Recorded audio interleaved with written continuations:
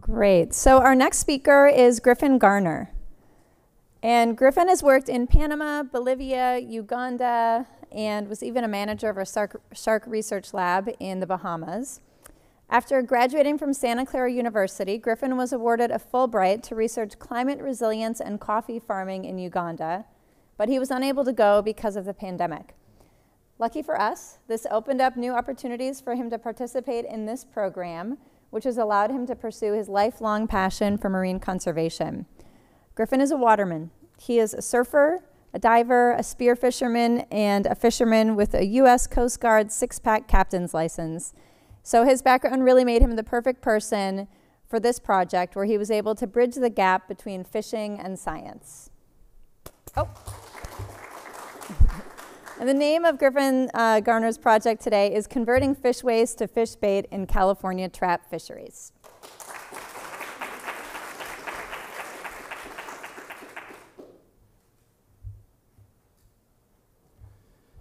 If you have ever been fishing, you have probably used bait before. And let's be honest, bait is gross, smelly, and pretty unappealing. So why would anyone want to research bait for their master's? I had no intention of researching bait before starting this program, and I have been fishing my entire life. But here I am, and I have come to learn that bait is extremely important because it enables fishers to bring in high-quality protein and make money. Without it, there is no fishing. It is also an underappreciated aspect of many fisheries, which are mainly focused on the sustainability of the targeted species, the catch, and not the bait. But you cannot have one without the other. There are many different species used for bait, but here are some common ones for California. These are species in high demand for bait, but also for their role in the ecosystem as food, for direct human consumption, and for aquaculture feed. And juggling all of these demands can put strain on these important fisheries. While there are many fisheries that use bait, like longlining, trolling, and hook and line, today I will focus on trap fishing.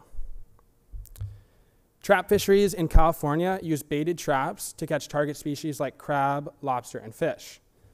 And these are bait-demanding fisheries, requiring millions of pounds per season. Trap fishers use a variety of different species, techniques, and baiting methods, or delivery methods for bait, including fish waste from processors. And you can see the center photo of a rock crab trap with tuna carcasses from a processor. Bait is also expensive for fishers and sometimes hard to get, making it one of the biggest limiting factors for daily fishing operations. And there has been little research on bait in California. This is one of the first studies not just of waste to bait, but of bait at all. So up and down the coast of California, there are seafood processors. Processors produce large quantities of fish or seafood byproducts like carcasses, skins, and bones after filleting. Some processors can produce 20,000 pounds of fish waste per week. And while some processors do their best to utilize this waste whenever possible, because there are limited outlets and just such a large quantity of fish waste in the state, we need more creative solutions for full utilization. So we have trap fisheries in the state that require bait, and we have processors that produce waste. This is where the project fits in to utilize this waste for trap fishing bait. I set out to investigate bait in California trap fisheries and to create an experimental bait product utilizing fish waste to benefit processors, fishers, and the environment. I worked with 3 commercial state trap fisheries: California spiny lobster, Dungeness crab, and rock crab. And these fisheries vary in their seasons, locations, and landing values. And these are really important fisheries for California, not only because they are sustainably managed and have high landing values, but because they provide the state with great, delicious local seafood. So I had 3 main approaches for this project. First was conduct fisheries observations or field observations. Second was to create the waste to bait products. And third was to field test them. Firstly, I had to figure out what was happening with bait in these 3 fisheries, what species were being used, when, in what form, and how much. So I did a lot of fishing. And I had many dark early mornings and long days at sea with the goal of observing current practices and to look for opportunities for integration of this research project. The next step was creating the waste-to-bait products. And I worked with Catalina Offshore Products, which is a local seafood processor here in San Diego, as a case study. There I had access to fish waste, as well as trap fishers who buy bait or bought bait and sold their catch to Catalina. But the main purpose was to figure out how a processor would integrate this waste-to-bait product system into daily operations. We decided that grinding up the fish waste would be the best for both processors and fishers. Processors can cut down on storage space needed for their fish waste, and fishers can free up some deck space on their boat as they routinely need 3 to 5 large trash bins full of bait, but with the ground bait, you might only need 1 or 2. So how do we grind up the fish? Industrial-sized grinders are expensive, and we needed a cheaper option. So I bought a used wood chipper for $175 and began the hilarious and smelly journey of trying to grind up fish.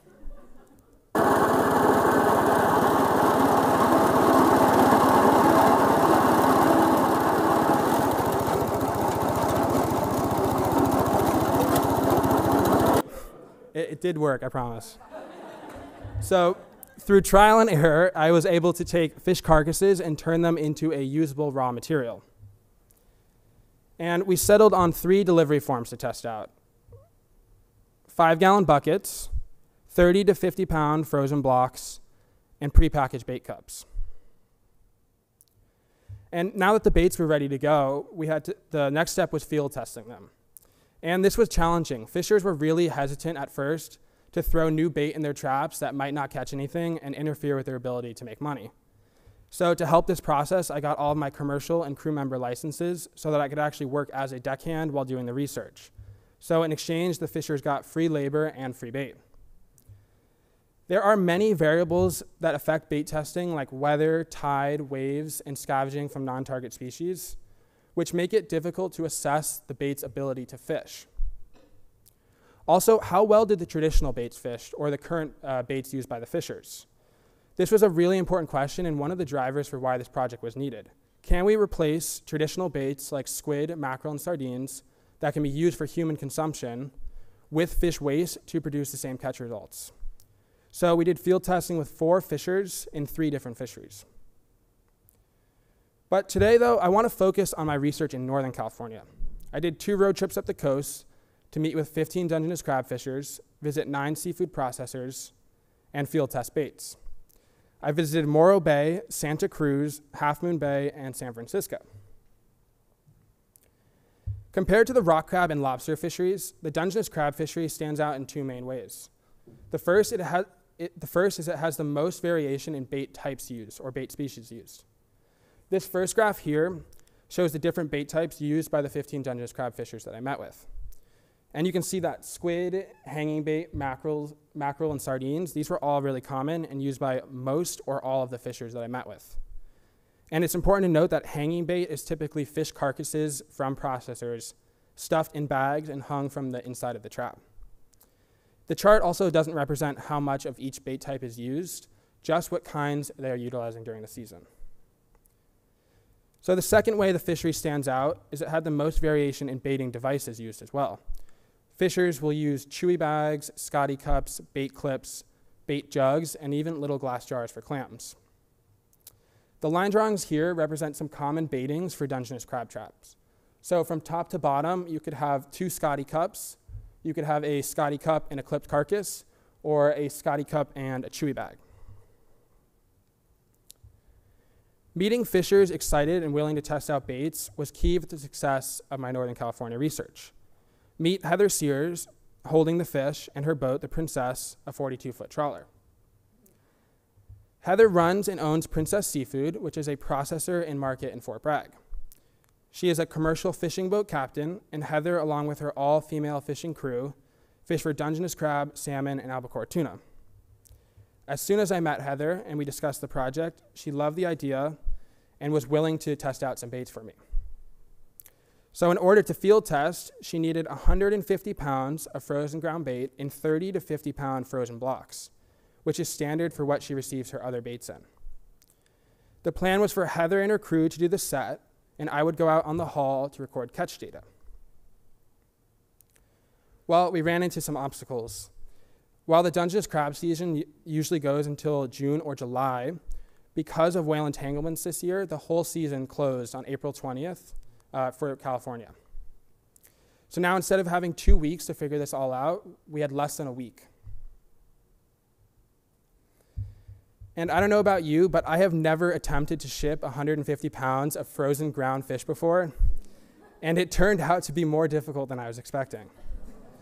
But thankfully, though, we were able to ship the bait on Alaska Airlines cargo, and we got the bait up to Heather in time. However, when Heather went out on the set to put the bait in our traps, we ran into more obstacles. First, Heather's boat broke down. Second, one of the bait blocks was still too frozen to use. And third, one of her crew members tested positive for COVID. So now up in Fort Bragg, after traveling all the way back up there and receiving this news, due to the COVID situation, I had to decide not to go out fishing. Thankfully, though, Heather was able to collect data for me, and I really could not have done this field testing without her. Before I go into the results, I want to quickly explain how Dungeness crab traps are set. Individual traps are set in a line to form a string of traps, and the traps are not all connected. And Heather typically sets 20 traps per string, but the amount can really vary from fisher to fisher. So here's a snapshot of the results. Heather was able to take photos of each trap as it came up onto the boat for 2 strings. And then I counted the crabs from the traps from the photos. This graph here shows the average number of crabs for 2 strings, the jackass string and the upper Usal 2 string. Experimental bait is in red and traditional bait is in blue. The jackass string is Heather's best producing string each season, so it catches the most amount of crabs. And because the season was closing, she didn't want to do an even split of traps. So she did 19 traps with the traditional bait and 4 traps with our experimental bait. And you can see the experimental bait caught an average of 5 crabs per trap, while her traditional bait caught an average of 21 crabs per trap. So not great. But for the upper Usal 2 string, we had some more positive findings. So this time, there were 6 traps with the traditional bait and 12 traps with the experimental bait. And Heather also doubled up on the experimental bait, so she did 2 bait cups per trap and a longer soak time of 7 days. And you can see the experimental bait fished better, so it caught an average of 10 crabs per trap, while the traditional bait caught an average of 16 crabs per trap. Heather and her crew were doubtful after the first test in the jackass string, but to her surprise, the experimental bait caught more crabs, and she was interested in doing more testing in the future. And considering the early closure and all of the other obstacles that we faced, this was a success to be able to even complete the field testing in the first place. So I want to switch gears back to San Diego. So now after taking everything I learned from field testing in Northern California, I did field testing with one rock crab fisher here in San Diego. And this time I was able to go out fishing myself, so I could collect data on the number of crabs per trap for 3 of the strings that we tested the bait in. And this graph is just results for one of the strings, string 2, which had 4 traps. Experimental bait is in red again, and traditional bait is in blue. And you can see the experimental bait fished similarly to the traditional bait for this string, and in some cases produced more crabs per trap than traps with the traditional bait. And when looking at the catch results for all 3 strings, the experimental bait, or for all of the field testing we did, the experimental bait caught an average of 7 crabs per trap, while the traditional bait caught an average of 10 crabs per trap. So the rock crab fishery definitely had the most promising results out of the 3 fisheries that I worked with. So in the end, I successfully created waste-to-bait products that we tested in 3 commercial trap fisheries. This diverted fish waste into a valuable product for California trap fisheries, decreasing waste and improving sustainability both ecologically and economically. This project also revealed an opportunity to study the efficacy of traditional baits, since there has been little research on this topic. I believe this project can be used as a case study or model for future collaborative fisheries research, where processors, fishers, and scientists work together to cultivate benefits for all stakeholders involved. Ultimately, this is a huge area of importance for fisheries that gets almost no attention, and I hope this project gets the ball rolling on bait research in California and beyond. For project next steps, I received funding from the Sussman Foundation to continue bait testing in the local rock crab fishery this summer. I will also look into opportunities to further utilize fish waste by connecting processors and farmers here in San Diego. I want to thank my committee, Dave Rudy, Sarah Mesnick, Mark Helvey, and Ross Hellner.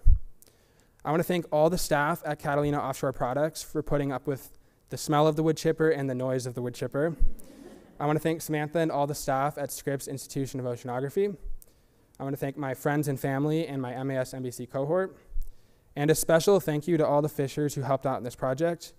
They truly opened up their world to me, and I will always be grateful for their participation and kindness. Thank you.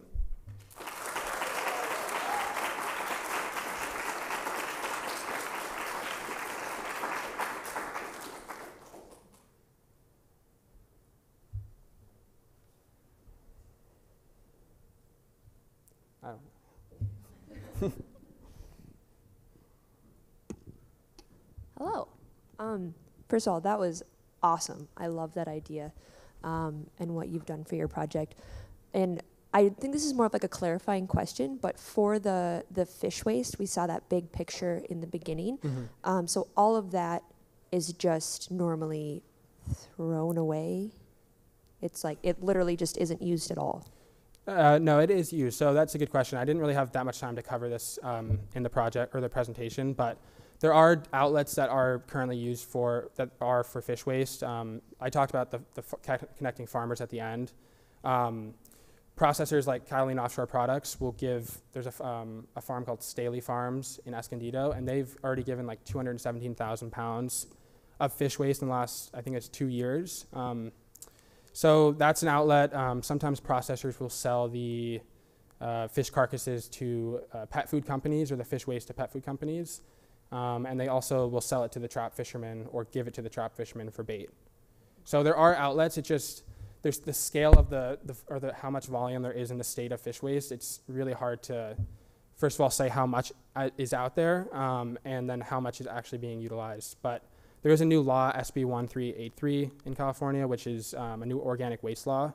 So that is going to make it harder it'll increase transparency and make it harder for processors or just like food producers to dispose of organic food waste. So it hopefully will increase utilization of this resource. Got it. Thank you.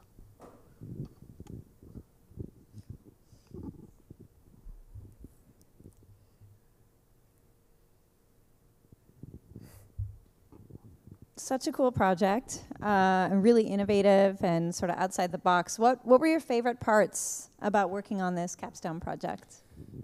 I enjoyed really the whole project. My favorite part was definitely getting to know the fishermen and interacting with them. They're definitely some of the kindest and hardest working people I've ever met. And I think in general, fishermen get a bad rep, especially commercial fishermen, but they were super nice and just really welcoming. I did enjoy grinding up the fish with the wood chipper.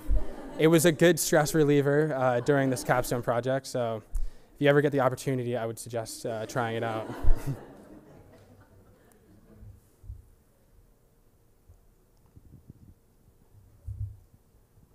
Are you planning to set up a company to do this on a commercial scale? No, I'm not at the moment. But that was, so when I started this project, I thought I was focused more on the production side. And I quickly realized that just wasn't feasible with the amount of time I had for this project. And I didn't really know much about commercial fishing. So I definitely do. I think, if processors could set up industrial sized grinders, like a grinder you would need to do this, are expensive.